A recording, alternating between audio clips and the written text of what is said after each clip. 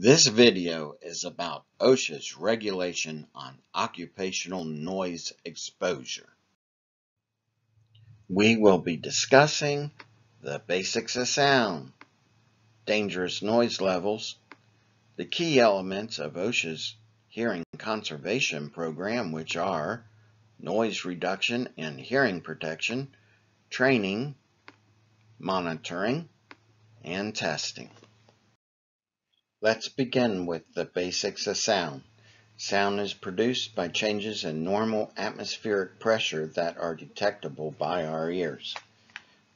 This graph shows the basic elements of sound, which are loudness and pitch, also referred to as intensity and frequency of sound. Noise is described as unwanted sound.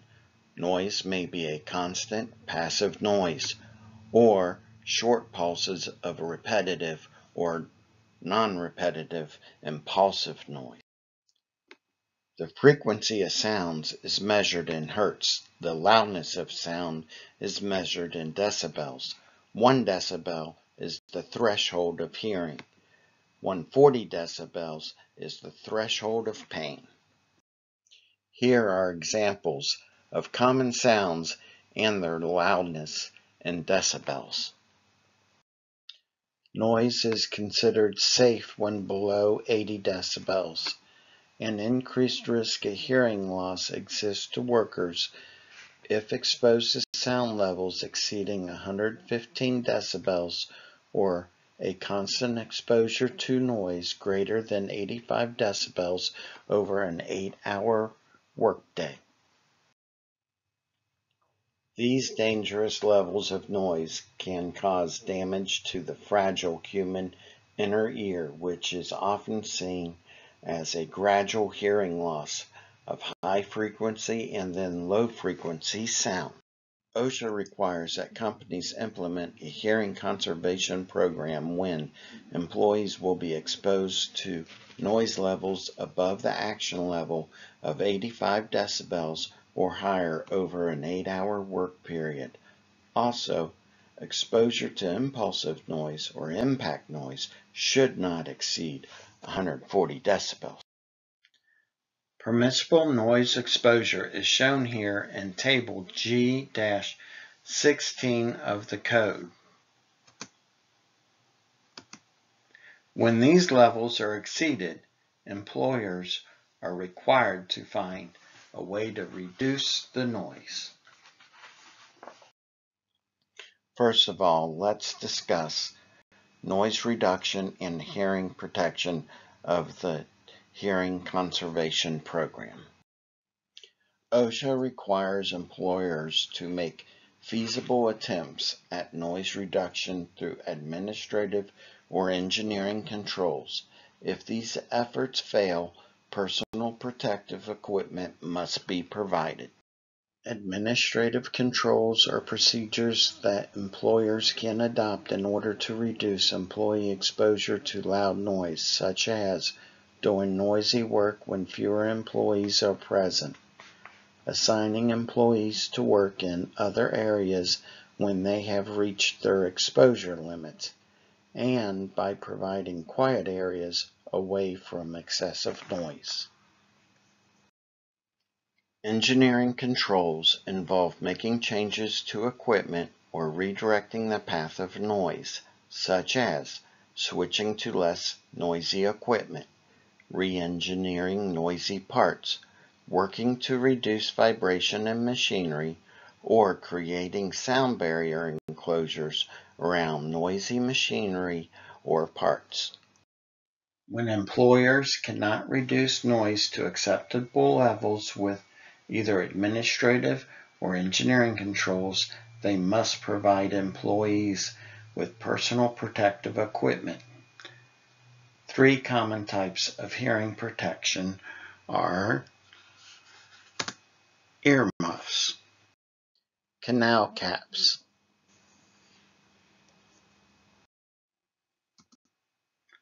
earplugs. Employees must be given a selection of suitable options. and employers must see that the personal protective equipment is properly fitted and that the employees are trained in its use of PPE. They must ensure that employees are using their hearing protection and using it correctly. The second part of hearing conservation programs is training. When employees are exposed to noise above the action level, employers are required to institute a training program and ensure employee participation in the program. Annual training is required and must ensure that employees are informed of the effects of noise on hearing, the purpose of hearing protectors, capabilities of various types, and instructions on proper selection, fitting, use, and care. Finally, the purpose of audiometric testing and the procedures used in this testing. Monitoring is the third part of an OSHA-approved hearing conservation program. Employers are required to develop and implement a monitoring program when employees are exposed to noise at or above the action level. Sound level meters and dosimeters are used for monitoring.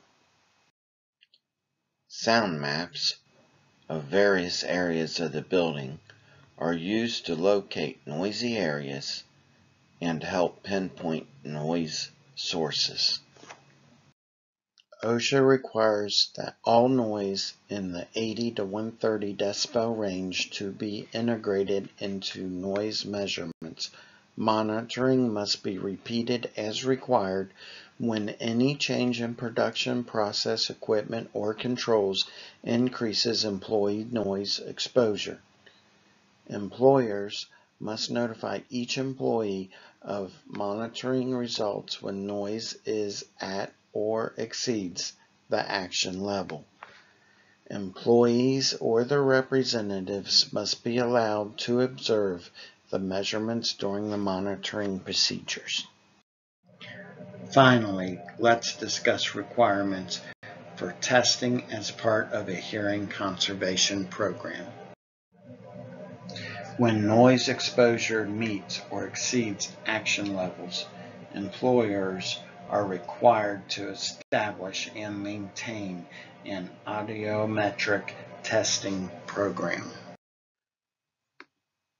Testing must be provided by employees free of cost and must be performed by a licensed or certified audiologist, otolaryngologist, or a physician, or by a technician who meets certain requirements and performs under the supervision of one of these providers. Audiogram results can show employee hearing loss. An initial audiogram must be provided within 6 months of exposure to noise at or above the action level. This audiogram will provide a baseline against which future audiograms will be compared. Additional audiograms must be obtained by the employer at least once per year. For any year after the baseline audiogram in which the employee is exposed to noise at or above the action level. When comparing audiogram, employers must be alert to the standard threshold shift. This shift is defined as the change in hearing threshold relative to the baseline audiogram of an average of 10 or more decibels at the frequencies of 2, 3, and 4,000 hertz in either ear. Audiograms. Employers are required to make comparisons to determine if a standard threshold shift has occurred. If so, the employer may ask for a retest within 30 days. If the test shows a standard threshold shift, the employer must notify the employee in writing within 21 days. Your hearing is extremely valuable. Employers and employees must work together to protect this important ability. OSHA regulations of occupational noise exposure provide extensive guidelines and impose legal requirements that help prevent hearing loss in the workplace.